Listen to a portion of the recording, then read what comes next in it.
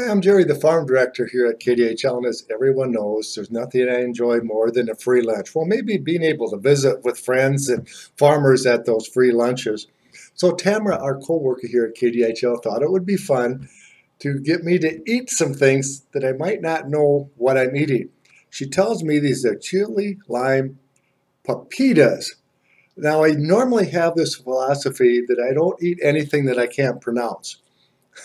But for a good cause, I will try these chili lime pepitas. Apparently, some people might call these pumpkin seeds. So why don't we just call them pumpkin seeds? Why do you have to have a fancy name?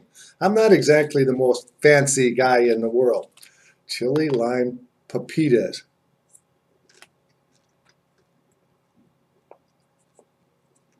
They aren't too bad. I thought they would be real hard and crunchy.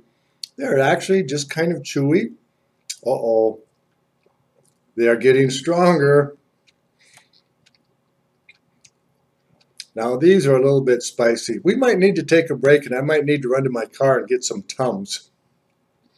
Let that be a lesson to you. Never eat anything that you don't know what you're eating. Where's my water?